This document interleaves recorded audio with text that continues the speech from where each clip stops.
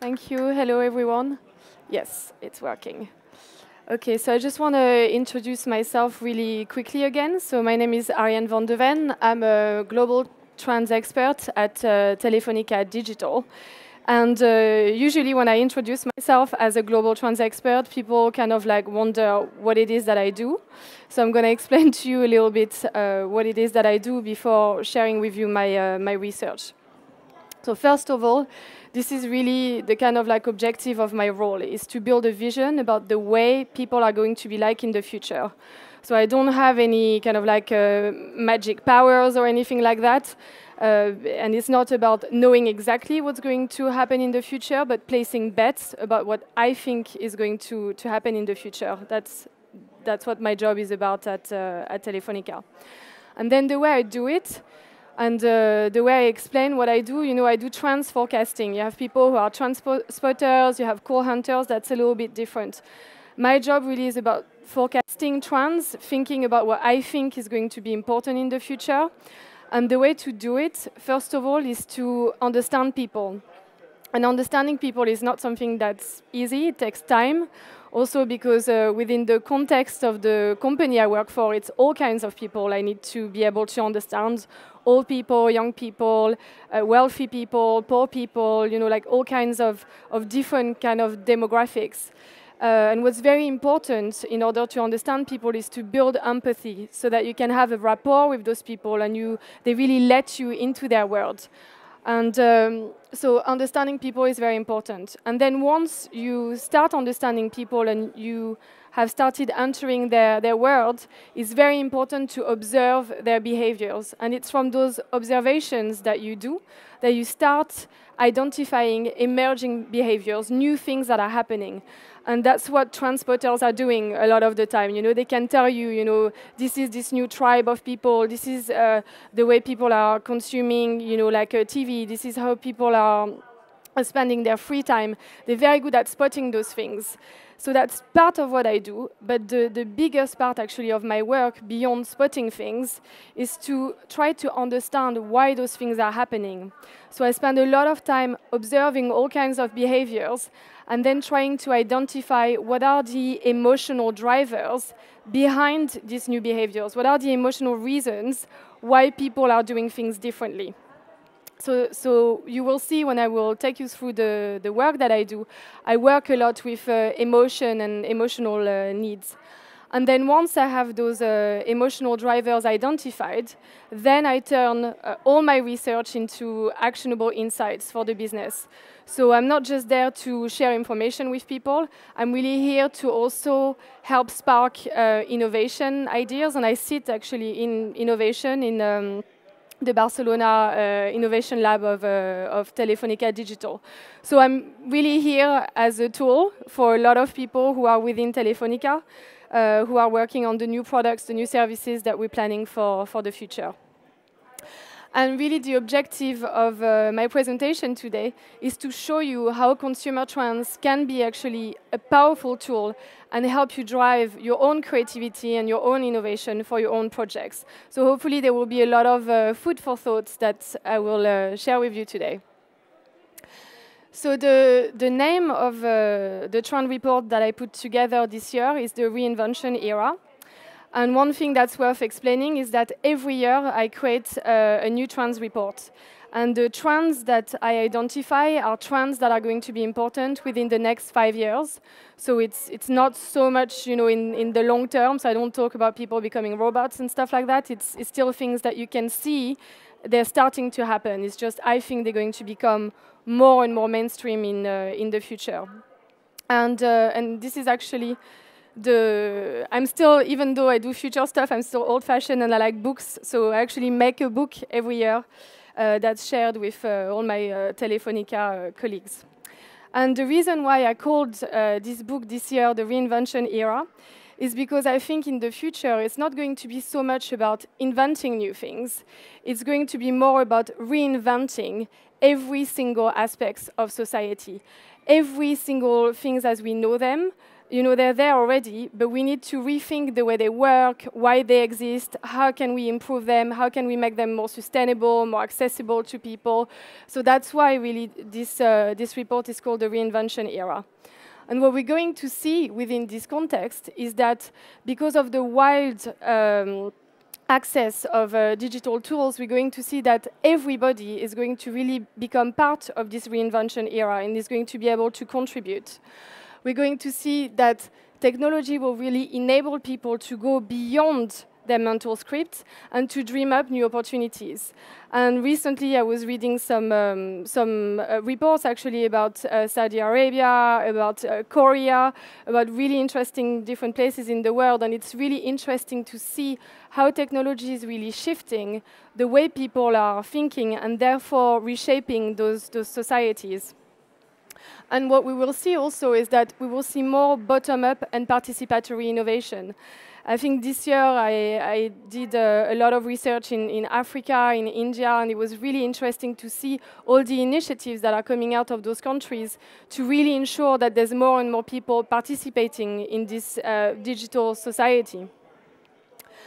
And of course, when more and more bottom-up and participatory innovation is happening, people are really rethinking all the systems. So they're going to create new political, new economical, and new social systems that are based around completely new values. And within this context of the reinvention era, what I have identified is 6 trends. And the way I structure my trans research is I work with different dimensions. So the 2 trends that are at the top are the trends that are related to the individual. So it's really about the way our personal motivations, our personal needs are going to evolve in the future. The trends that you see on this side are more about the collective. How, as a group, as a society, our motivations, our aspirations are going to change. And then on the other side is the technological dimension. And it's talking more about how our behaviors and expectations towards technology are going to evolve. So that's the content I'm going to take you through now. And I will start with the first trend, labor of love. And I think it's a trend that probably a lot of you will relate to. So this trend, the reason why I started working on this trend was because I was talking with a headhunter in Barcelona, and she has a lot of people that come to her who are in their mid-40s, like early 50s, and their job doesn't exist anymore. It's been replaced by an algorithm. And those people feel very useless because they don't know, they've been doing a job their whole life, and now they don't know how to repurpose their skills. And she was saying to me, what are we going to do in the future? Because more and more jobs are being automated. So how are people going to change the way they manage their career? So I think there's this happening on one side. I think the other thing that's happening that for me has been a very big revelation or had a very big impact in my job is that broad knowledge now is accessible to everyone.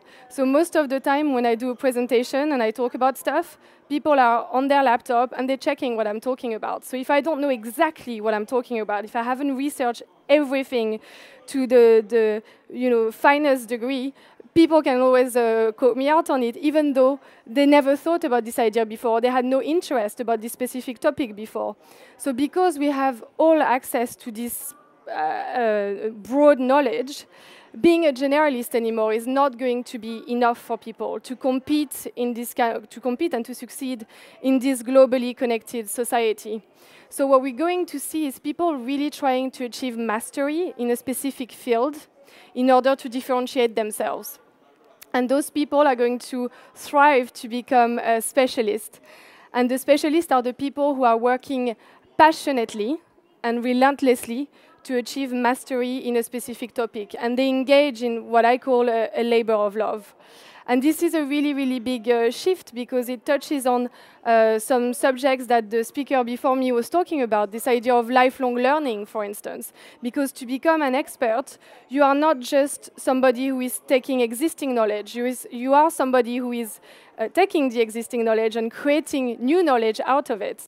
And that's going to be very interesting, I think, for society as a whole, because I think those specialists are going to really push the boundaries of knowledge and come up with new concepts, new ideas, new opportunities for this reinvention society that we're all going to build together. One of the guys that I chose to use as one of my examples of a specialist is Jiro Ono. And I picked him because sometimes I realized when I was talking about this trend, people felt I was talking about technologists, scientists, like academics. And of course, a big part of this trend is about those people because within their work, hyper-specialization exists and is very important, and that's what their job is about. But I think in the future, we will have all kinds of specialists from all kinds of industries. And Jiro is a Michelin star sushi chef. And he's based in Tokyo, and he's in his late 80s. You can actually watch a whole documentary about him, which is fascinating. And what I really like about Jiro is that he tried to retire when he was in his 60s, and he became sick. And he realized that actually it was super important for him in his life to continue improving the way he works. That was really, really connected to his identity. And at 85 or 86, whatever he is right now, he's still finding new ways of improving himself. And he's finding new ways of creating new types of sushis, of treating the fish and all those things. So I really think this is really a really big shift in the way we think about knowledge and learning and becoming successful, because we are understanding it more and more as something that's dynamic and that we have to keep working on throughout our lives. And in fact, when you talk to millennials, for a lot of them, it's important, if they're going to work for a company instead of being an entrepreneur, to be in an environment that enables them to keep on learning those subjects that they're very passionate about and to keep improving their expertise. So that's the first one within the individual dimension. The second trend within this personal dimension is the personal odyssey. And the reason how I started with this trend was, obviously I looked through a lot of reports to come up with those trends. I tried to really see what's happening with demographics. And one of the things that we've been talking about for a while is the fact that, more and more people in their 20s, 30s, late 30s are not getting married, they're not taking mortgages, they're not having children. And for a while, a lot of social commentators were talking about these generations as very selfish generations. People don't want to get married and they don't want to have kids because they want to keep on looking after themselves. They're not interested in giving back and all those things. We've been talking about the boomerang generation, and we attributed that to the economic crisis. The fact that because now rents are really expensive, it's hard for young people to find work, therefore they have to go back to their parents' home.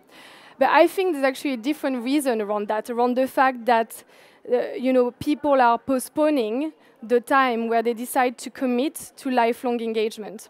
And I think the reason for that is that, first of all, we know that we are going to live until quite old. And we are going to work until we are quite old. Sometimes I say to young people, I say to them, you're going to work until you're 85. And some people look at me in horror, they get really scared. And some people are actually really happy because they like what they do. And I think this understanding, this realization that you are going to have this long life is really shifting the way people make decisions. And people want to be able to really know themselves before they commit to lifelong engagements. And I think also because we are in this kind of context now where there's a pace of change, where the rules of the games are changing all the time, people also want to be able to reassess the direction that their life is taking at different moments of their lives. So we have this new breed of people called explorers, that are going to engage on this personal odyssey. And the explorers are interesting because they are different from the specialists in the sense that maybe they haven't found the one thing they're really passionate about and they want to commit their whole life work to. They actually want to accumulate experiences. They want to have different perspectives on things. And they're really not afraid of failing. They see failing as an opportunity of learning.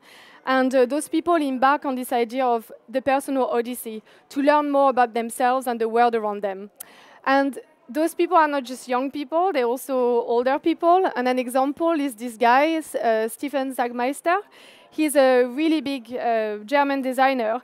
And every 7 years, he takes a two-year sabbatical to explore something different, something he doesn't get exposed to in his everyday. And what's interesting is that it's not just people who are on the side of society that are those explorers.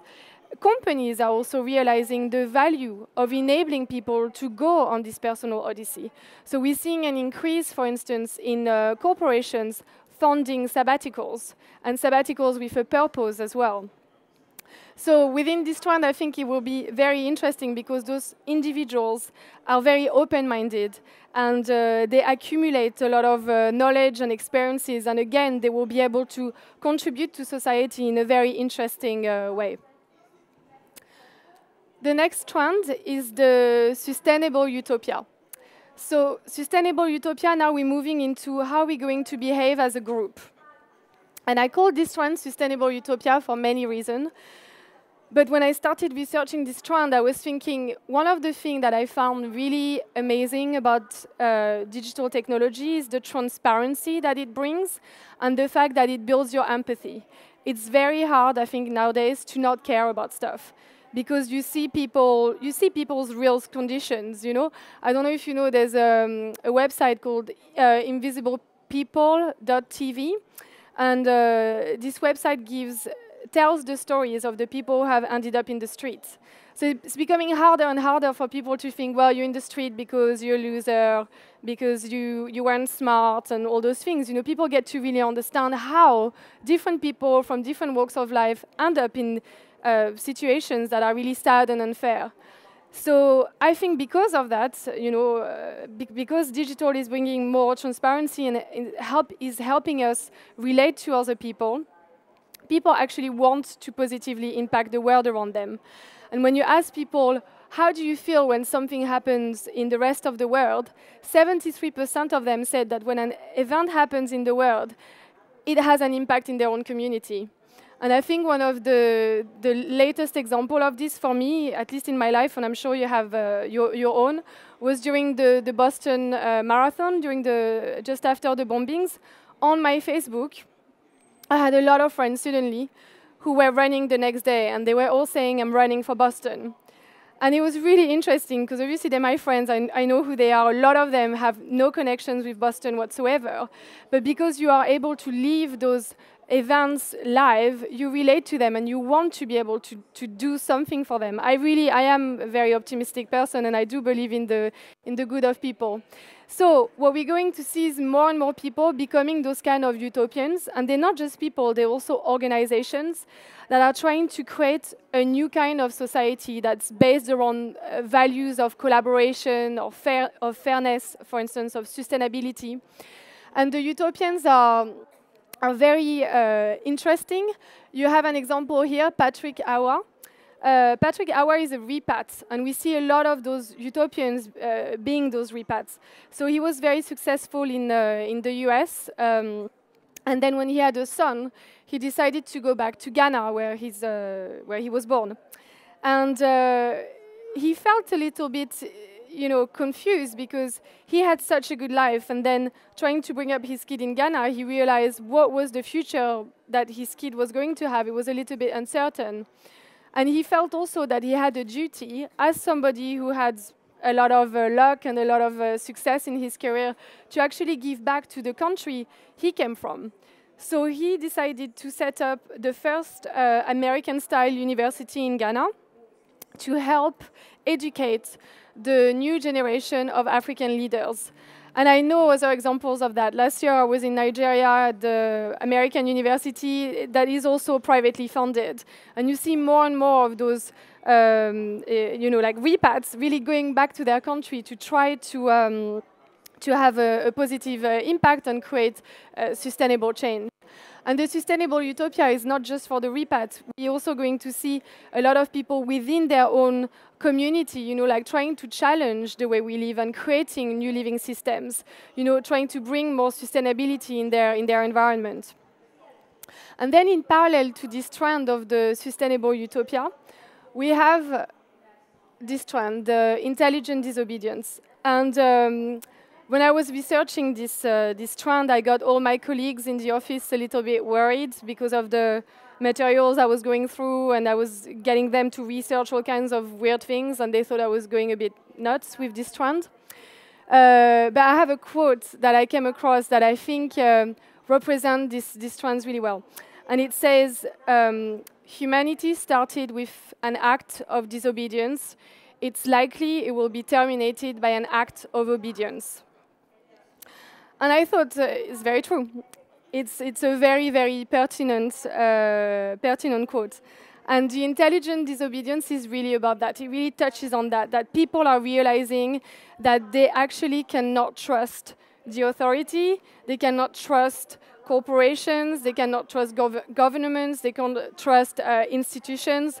The first round report that I did for Telefonica was actually tracking trust. And it was incredible. It's been like decreasing steadily, like throughout the years.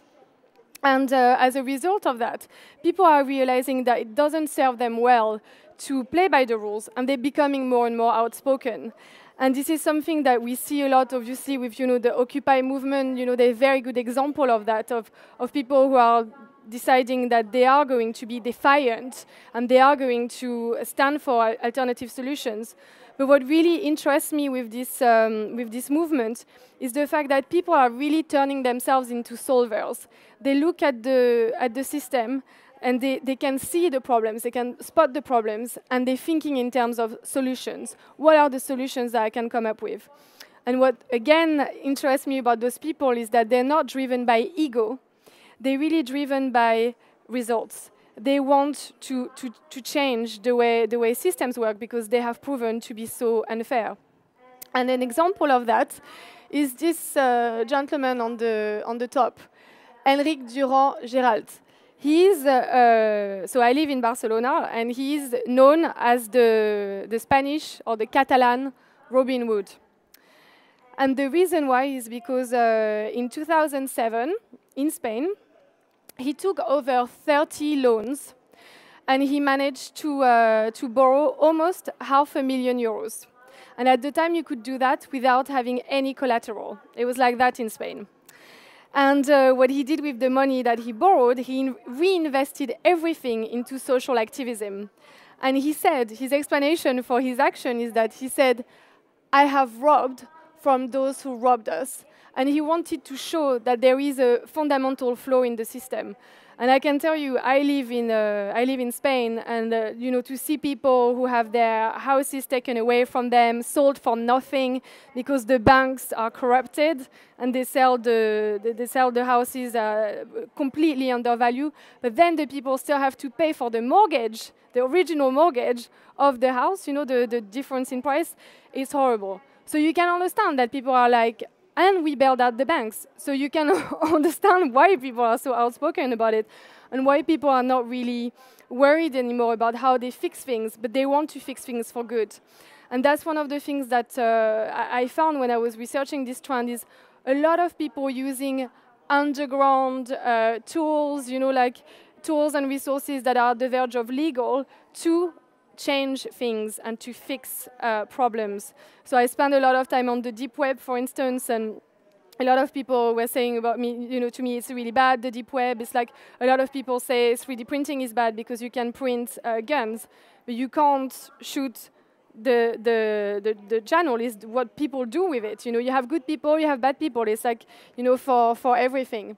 So this trend, I think, of the intelligent disobedience is very, very important because, for instance, for companies like mine, it shows that we have to be extremely transparent and we have to really be honest with the people we deal with, because people won't stand for it otherwise. People are willing to boycott, you know, like Buy Nothing Day last year had like the record participation, and there's more and more groups that are able to be formed, you know, like regardless of their location, you know, where people can join each other according to their, you know, based on beliefs and causes that they believe in, you know, obviously thanks to digital. So this one is one that's very dear to me. And then we're going to move into the technical, our relationship with technology. And I think this trend, physical pixels, probably a lot of you are aware of it. You probably went to see the guys who are making all kinds of crazy things here that are probably representing very well this trend. But physical pixel is interesting. For me, I always take the side of technology. I always think that technology is something that is democratizing the world, that is really helping more and more people engage with society. I do think it's incredible, the power of technology. And when I started working for Telefonica, over 4 years ago, people started saying to me, Ariane, you have to be a little bit careful when you talk about technology. You know, you have all those, you know, people who are spending all their lives on the virtual worlds. They have no real life. You know, you need to balance, you know, like your speech, you know, your point of view when you talk with people, because there's a lot of negative things happening out of technology. People are not feeling close to each other anymore and all that stuff. And which I didn't agree with anyway. I think somebody who is very social on Facebook is very unlikely to be very unsocial in real life. I mean, those things don't really happen in reality. But anyway, so when I was working on this trend, what I found really interesting is that I never think that technology changes us despite ourselves. I think when we change our behavior, it's because technology is fulfilling a need, and that's why we are changing our behavior. And with this trend, what I wanted to say is that as we are able to do more and more things in a virtual way, in a digital way, to have all those digital experiences, the physical is actually becoming more and more important for people. And we have this kind of like renaissance of the object and this renewed interest for the physical over the digital. And then the other thing that we're seeing is that our interaction with technology is also changing. People want more tangibility, more embodied interaction with technology. And so this one, Physical Pixel, talks about that. And I talk about the people who are the makers. So the makers are people who have those digital dreams, and they really harness all the means of self-productions that are available to them, all the digital tools that are available to them to actually create physical objects. And I'm sure I mean, if you are interested in this, that you have read Chris Anderson's book, you know, where he talks about the long tail of things. I think his book is actually called Makers, so I didn't invent anything. I reinvented what it means. But this is very interesting because it's really, really changing the way we are engaging with technology, and it's also really completely changing the way we produce things, we create things. And so I think this trend will be more and more important in the future. And then the last trend that I will share with you is called enriched reality. And when I was looking at this trend, when I was doing some research, I was doing a lot of research about technology that enhances our senses and you know, like robots that can you know, like work with us, you know, like help us, you know, like enhance our performance and all those things, and monitoring and tracking technology. Those were kind of like the themes I was looking into. And then I came across this book that was talking about human perception. And it explained that basically, as human beings, and it's very obvious, all of you probably are aware of that, But as human beings, we perceive things, but we only have a limited perception. So if you compare us with like animals, animals can perceive, like smells that we can't perceive, colors, like different things. And currently, the perception that we have is enough to help us navigate the human ecosystem.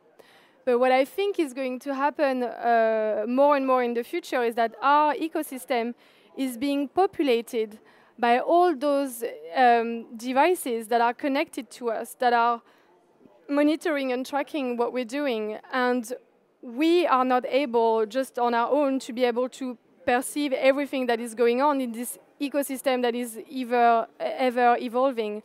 So I think there's going to be a need to actually create new principles around that, to really enable people to have access to an enhanced perception of themselves and of the world around them. So enriched reality, I took this example of Neil Harbison, who's a bit of an extreme example. He's got an eyeborg because he cannot see, like he just sees in, he's Daltonian, I think. So with this, he can see more and more colors. But I think we're going to see more and more examples of cyborgy type things happening. And one of the things that I saw also was the use of robots, which are going to be a lot more customizable, with more bots, so that they can really answer to our specific needs. And another thing that I think will happen within this idea of the enriched reality is that more and more technology will just run in the back and will kind of like anticipate what we need and do it for us. So I think this trend will be will manifest itself probably a little bit more in the future than the other trend that I shared with you. But as you can see, I put the Google glasses here because it's not that far either. So those are the 6 trends that I wanted to share with you today. So 3 dimensions: the individual dimension, the collective dimension, and then the technological dimension. And then I wanted to explain with you really what are we doing with those trends at Telefonica, because it's not just about gathering a lot of insights, but what do we actually do with it. So within Telefonica, I share this work with all the whole of Telefonica, actually not just Telefonica Digital, but also the different OBs. And we do some presentations like this, but we also do a lot of workshops. So, for instance, from these trends, which are big society trends, we then try to understand how is this going to impact video, because we have video products and services. So, for instance, the fact that that people are going to want to become specialists, how is that going to change video? Well, we're going to have more and more of a long tail of content and of very, very niche content that's going to be very difficult to monetize, because it's hard to buy content and then monetize it when you have the long tail. So how could we come up with an innovation that answered this human need that people will have within this video context? So an example of doing that could be, for instance, to enable people to crowdsource or to crowdfund, rather, to crowdfund content that they're interested in. So I could have a profile, for instance, that is open, and you can see all the kind of content that I am interested in. And this content will be mapped, not the traditional way, not just according to genres, but it could be, like actors, plots, subjects, all kinds of different things. And then I could see other people that match my test graph, if you want. And then we could connect together and then decide, what? I really want to see this movie. I want to have access to this documentary, and then start a fundraising, initiative. So that could be one way, for instance, that instead of trying to combat, piracy, which is, by the way, not something that people do because they want to be pirates. A lot of the time is because they don't have access to the content that they want to view legally. That's why they use piracy. So that could be, for instance, one way that we go from like a very big macro trend, okay, people becoming more specialized, wanted to get access to more specialized content, to actually coming up with an innovation which is about helping people crowdfund niche content. So that's one example. The other thing that we do in terms of innovation within Telefonica is that we really try to engage people and make them think in terms of solvers. You know, what are the problems that we're trying to solve? So within the company, we have an open innovation program, which is open to everyone. So you can be an intern, can be a receptionist, whoever in whatever part of Telefonica digital, and you can submit an idea. And your idea goes through a committee, and the committee changes all the time, so that you can't influence people. You don't know who's going to be reviewing your proposal. And then you have several rounds. And then once your idea is accepted, and we select a few ideas, per round of innovation calls. Then you get a team together and you work very much like a startup. So we have a very, very lean approach within the company to really create fast innovation. And from a trans perspective, I help people shape their innovation proposals to make sure it's really rooted in real consumer insights and consumer needs, like real needs that I think people will have in the future.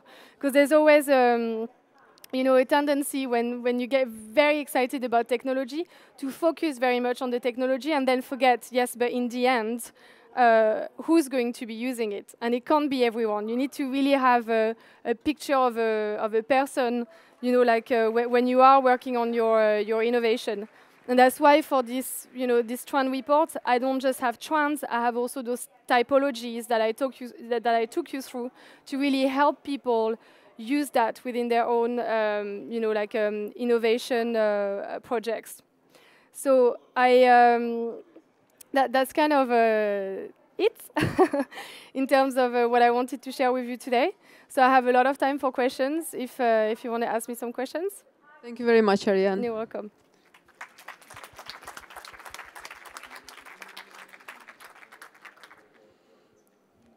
So, who would like to ask Ariane a question? I think there are so many interesting ideas that you presented and a lot of information. So, yeah.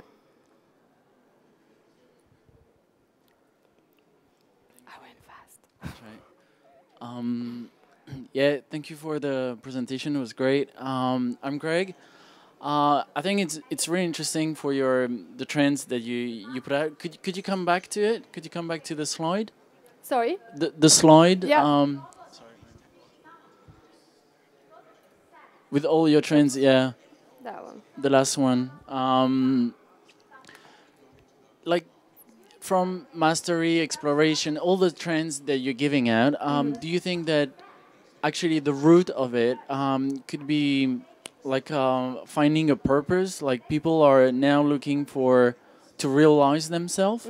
I think our grandparents, they needed to work to survive, where our parents, they needed to work to pay for our education, and now our generation, the coming generation, when we're looking for a job or a work, we're looking to realize ourselves.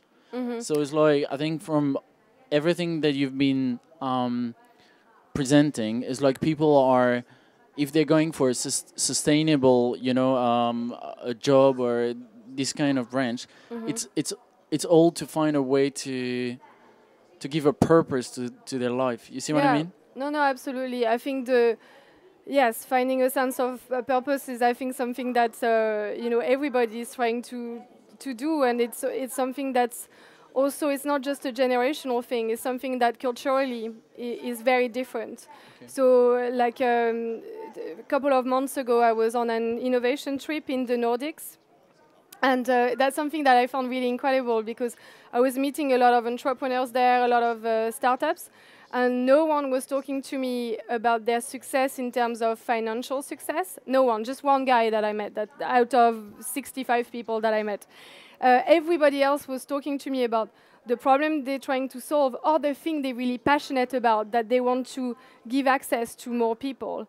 And that was really interesting. And what I found, for instance, in the Nordic is that people have a very strong sense of individual purpose. So they need to accomplish something for themselves.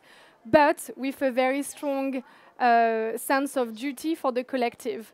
So it's not enough to be financially successful or for yourself. You really have to give back to the collective, and I think maybe that's also why they're quite happy there. Even though they have things with the weather and like suicide rate and stuff, I think overall they're quite happy. So yeah. Great. Thank you. Yeah. You're welcome. We have another question here.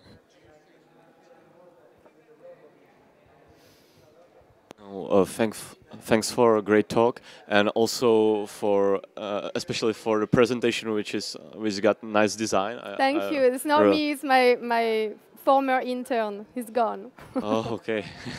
I know. I cry every day. I'm like, oh. But it's great. Well, anyway, I think this vision is more like for our society, like Europe and North America, and I wonder if what's the vision for like developing countries, and maybe like if the gap between those two worlds were be smaller or greater, because I think maybe we will be somewhere else when they are on this level, if they could. So it's very interesting because the research that I do, to make sure it's used by my colleagues, I need to make sure it's not just Eurocentric, and we're not in the US really. So I have to make sure it's relevant, to the Latin American markets, and also within innovation, we could take some of our innovations in Africa, in India, wherever. So I have a story for each of the trends. But for instance, the physical pixel one is something that's really going to change, I think, Africa. That's going to be a massive enabler for them. And you're seeing that in Africa, they're actually really embracing this whole 3D printing stuff. They have Maker Faire there, because also it's very hard for us, like European people, to guess the kind of things that they would need. And this whole 3D technology, printing technology, is going to enable them to make things for themselves. And I think within the trend, intelligent disobedience, I actually think that people from developing countries will have an edge on us. Because, and this is interesting because I was a bit torn when I was in the Nordics, because I was thinking they have very little problems, and that's why they're able to think in terms of possibilities. But I also think that when you have grown up in an environment that's very confined, it forces some people, not all, to be very creative and very ingenious. And in the actual book, where I have a lot more content, I talk about Cubans and how they are being tech disobedient, because they have to repurpose everything, and they've had to do that since the 50s, because they can't, the embargo, blah, blah, blah. So they have been incredibly ingenious, and I think a lot of their ingenuity is something that we can learn from. So I actually think there is going to be a shift, and I think some of the best innovations are not going to come from the US or Europe. I think it's going to come from other places, children as well. Yeah, of course. Thanks. Hi, so really as a follow-up to that question then, how do you see the international transfer retrospectively and going forward of those cross-cultural ingenuity from Cuba, and how does that inform business strategy in Europe, for example? Yeah. Well, so it's very interesting because, so for instance, when I was researching Sustainable Utopia, I was looking at initiatives that are done, like by the repats and people who want to create new systems and stuff. And I found those guys, I think they're in India. They have this network called the Honeybee Network, and their job is to make sure that tribal knowledge doesn't disappear. Because because we're the Google bubble people, we think we know everything. because we know what's on Google, but what's on Google is tiny, and I'm sure, I know you know that, and so I think that's something that is starting to happen, and will happen more and more, is that we're going to realize that what we think we know is the knowledge is actually very small, and we have a lot of other knowledge to learn from those countries. And the misconceptions, I work for quite a international company, and 2 years ago, we did some research in Colombia and in Brazil in favelas. And the idea was to try to understand how technology could help low-income women, but like class E, you know, like really quite, they live in favelas. And everybody assumed that they would never have a phone, you know, like they would be those poor ladies from like the Middle Ages, whatever.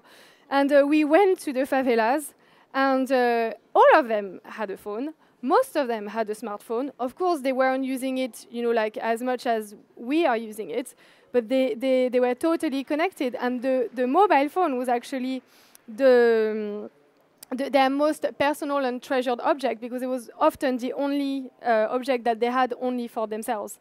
So I think this international transfer is something that has going to have to happen, because all the companies need to be global now.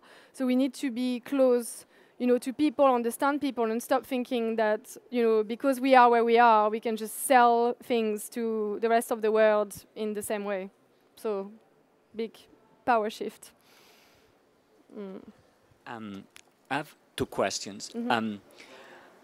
I kind of listened to all of them. I was a little bit late, but I need two narratives, two understandings. How everything's changing with respect to our perception of money, and how also what's a trend in terms of our perception of time, our time. I mean, so if you could give us a little narrative. Yes. So money, I think that's something in all the reports I've been doing for Telefonica. It was very clear that our perception towards money is changing. Obviously, there's differences in different markets, you know, with demographics and stuff. But overall, I think it's clear that people don't define success just as financial success. That's, I think, very clear. And that's changing, therefore, the decisions that we are making, you know, as people. So the career that you decide to take, for companies like mine, for instance, is very, it's a challenge, you know, like how do you deal with people who are, you know, 24, 25, who don't see their work as their life, you know, and who are very engaged with other things outside work. You know, that's a very different way of like, you know, attracting those people and, you know, making them feel that they can realize themselves in the working environment we're in. In terms of time, I think, so time is something, again, also, I asked myself a lot of questions about time. And last year, in my report, I had a trend called staccato culture. So if you do music, staccato means acceleration, yeah. So, and that's something that everybody talks about. Yeah, we like headless chicken, we're doing things so fast, we're becoming so impatient, blah, blah, blah. And I think yes and no. Yes, but, you know, we are doing that at some moments. I'm an extremely impatient person, but because I have a mobile phone, actually, it's made me a lot more patient. Or it's making me not get pissed off when I have to wait, because I can maximize my time. And I think more and more, because of technology, actually, we can decide where we want to take time and for what. So, for instance, you know, I can work anywhere pretty much, you know, like, and I work in different time zones with different teams and stuff. It doesn't matter if I'm in the office, if it's a weekend, it's whatever. And then when I want to take time off to do something else, I do that as well. And I think more and more people want to work in this way, in this more, you know, like flexible kind of way. And I don't know if you've read the book from Jaron Lanier, Who Owns the Future? But he's amazing, like really amazing guy, thinker, and he talks also about time and the fact that we need to learn to stop feeling the pressure of time. And so his example is also a personal example that I have. Everybody for the past 4 years are on my back because I don't use my Twitter account. I've never sent one tweet. And everybody thinks it's crazy. It's like, you're a trans person, you know, you should be, you know, tweeting all the things you're thinking, blah, blah, blah. And to me, it's like brain dump. You know, I'm not that smart. It takes me a lot of time to come up with a good idea. And it's not something I can do on Twitter. You know, I do a book every year. Like, I write everything myself. It takes time. And people know it takes 9 months, so I joke, this is baby number 5. And it's very important for me, and I resist that. You know, people want me to to send them reports and blah, blah, blah way more often than I do, but I don't do it. And I think people have to learn to do that as well, to appreciate that it takes time to formulate a thought, So I think those things are shifting, but I don't have an answer to the question of time, but it's a subject I think that's very interesting to monitor. Thank you very much. Do we have any more questions? Same people? Anybody else? Okay then. I was asking about time in another context, in the concept of, first of all, our lives become a to-do list. We have to do that and fill every single second with our iPhone. And it has to do with also the attention, our capacity to focus on something for more than a few seconds. How all technology and our lives are changing that. That's our concept of time. But I have another question. Yeah, okay. The concept of, because I'm not an expert on this, but in the internet, now one of the big names, there are many, it's gamification. So the concept of fun, how leisure or fun is affecting in these new trends. So if you have anything to say. Yeah. So again, I had several trends that were talking about that, and actually in the report, in the personal odyssey, I talk more about that. Yes, gamification is a great way of learning things, of changing people's behavior in a way that's playful. It's something that can be applied to all kinds of areas, like especially some of the examples I really like were around health. So an example I saw a few years ago when I was looking at this idea of playfulness, was a hospital that was using Guitar Hero to help amputees learn how to work with their new body parts. And that I thought was really, was really good. I think hospitals, I was at the hospital actually in July, and I can tell you they need a lot of gamification because they're really not dreadful places, and it's very important for people to feel better, playfulness can help them feel better, that's what I'm trying to say. I think it's also something that can help, motivate people in the workplace as well, and also with this idea of changing behavior.